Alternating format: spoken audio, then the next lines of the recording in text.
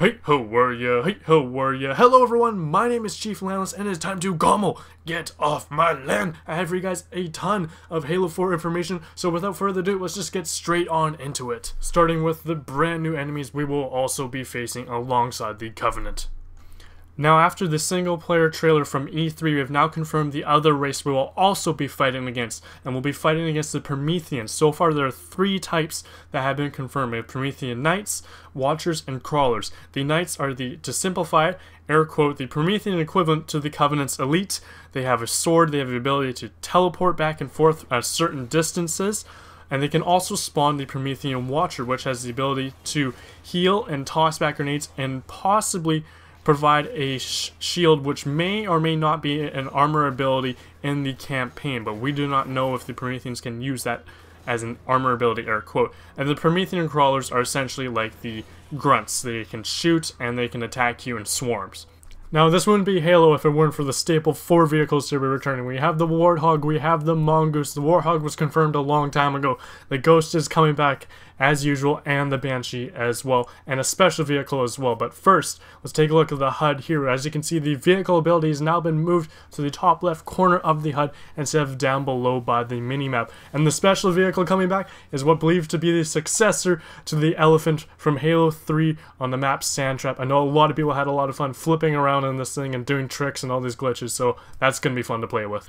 Now, here's something that has just been confirmed. The Ordnance Drop, which was a rumor from a while back, now has been confirmed, which essentially means that weapons will no longer be laying along the map, but they'll fall from the sky in an Ordnance Drop, and you'll pick them up. And they'll be at different locations and at different set times, so no more weapon horn for you guys on certain maps. So I kind of like this idea. Let me guys know what you guys think down below in the comments below, and now let's move on.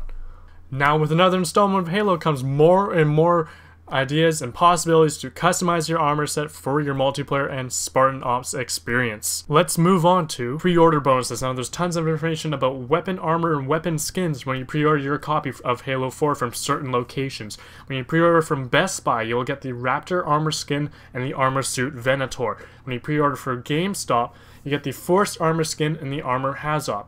Also, in GameStop Canada, you will get the Arctic weapon skin for the battle rifle. From Play.com, you'll get Deadeye helmet skin. From Amazon, you'll get the Web armor skin and the armor suit CIO.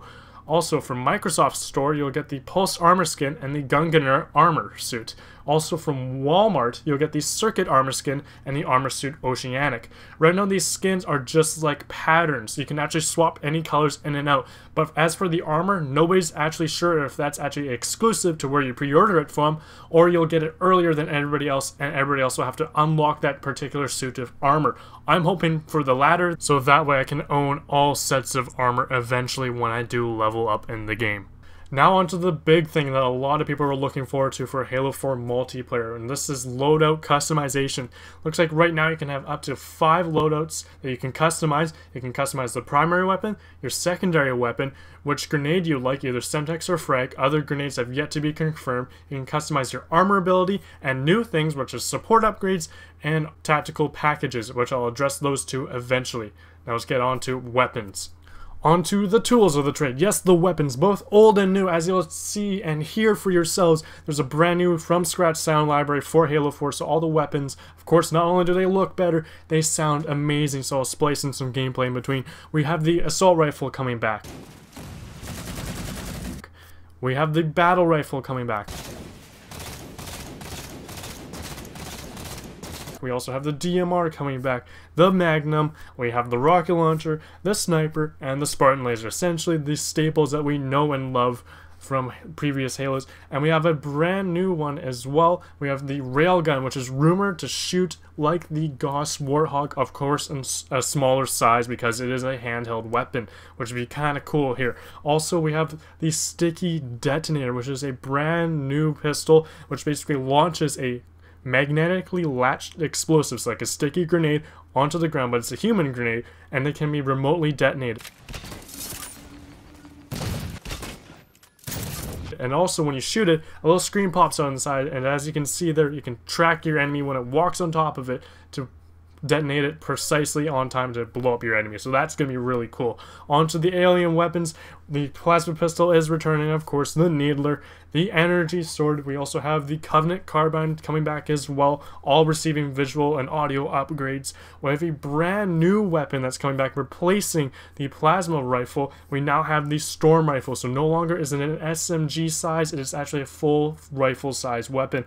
Also, from the Forerunner side, we have a scatter shot here, so that's going to be really cool. I'll show you some gameplay of the alien weapons now. Here we have the Covenant carbine in action, shooting a few crawlers and Spartan ops. Here's the storm rifle sounding menacing than ever. Here's somebody here with the storm rifle and the Covenant carbine, swapping them out here and getting a scatter shot from an ordnance drop. Here, as you can see, the scatter shot sounds kind of funny when it's kind of cool when you land all your shells onto the target. When you actually get an accurate enough shot, they'll disintegrate like they did on that railing. As you can see, here it is when you pick it up in the single player. Looks absolutely amazing. I was blown away just how all the pieces magically lifted off the ground and in together. I thought that was really cool. Here's the light rifle, only seen in single player so far, but I wouldn't be surprised if this showed up in multiplayer. It looks cool. It looks like basically it's the Forerunner equivalent to the DMR. It's really cool. The scope, everything is amazing, and of course, as a Forerunner gun, it tends to make things disintegrate, which is a really cool effect.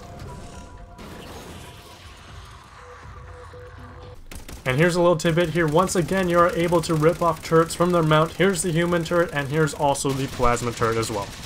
It's time to talk armor abilities. This time around in Halo 4, Sprint will be a standard, which I really enjoy, because back in Halo Reach, that's all I really used, and therefore I didn't use too many other of the armor abilities. So now I get to try basically them both, since Sprint is now a standard.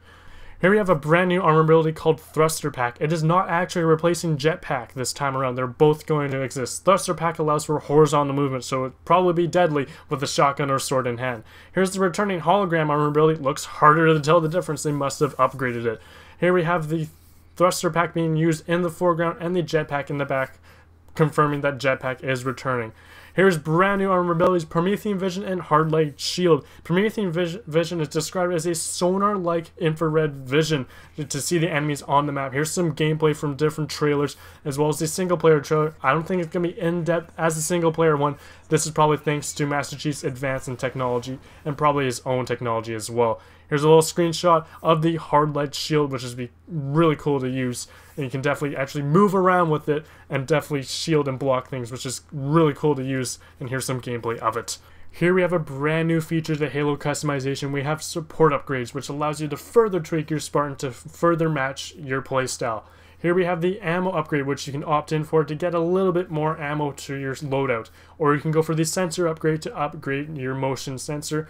Or you can pick an awareness upgrade, which is great for snipers, which allows you to view your motion sensor while aiming down a scoped weapon. Now on to the other brand new thing introduced into customization. We have tactical packages. Now as of right now, there are only 2 confirmed on Halo 4's website, but I'm assuming there will be more. You can opt for a shield package, will allow your shields to regenerate much faster, or you can go for the firepower package, which allows you to have 2 primary weapons instead of a primary and secondary, but you sacrifice speed and mobility, so it's a kind of give or take, which is kind of interesting. They may or may not have more. I'm leaning towards it will probably have more than just these 2 tactical packages. As of right now, Halo 4 has only confirmed 3 different multiplayer game types. Of course, the traditional Slayer is set to return, utilizing this new ordnance drop feature that I mentioned earlier, aiming to make weapon whoring a thing of the past. The second game type to be confirmed is Infinity Slayer, a brand new one, which is currently a free-for-all game type, but don't be surprised if they make a team variant later on. Essentially, this is utilizing the brand new ordnance drop feature. Once you reach a certain amount of kills, you're given the ability to call in an ordnance drop to drop on in, and you can select up to 3 randomly generated weapons or power-ups, which can alter your speed, shielding, or the ability to inflict more damage. And here's some footage of it right now.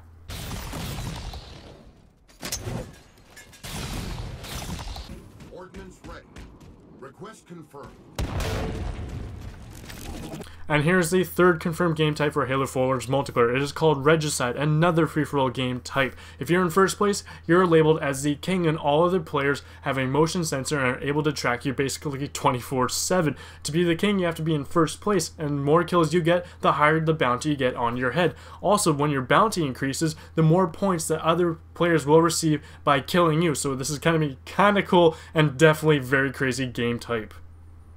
Alrighty guys, I hope you guys enjoyed this video and found it somewhat informative. I'll leave you guys with some gameplay of the upgraded assassinations for Halo 4's multiplayer. They look absolutely sick this time around. Now, I hope you guys enjoyed it, like I said, and remember, all likes and favorites are greatly appreciated, and don't forget to come on by and check out my channel. Link will be down below in the description. My name is Chief Landless, and I'm signing out. Geronimo!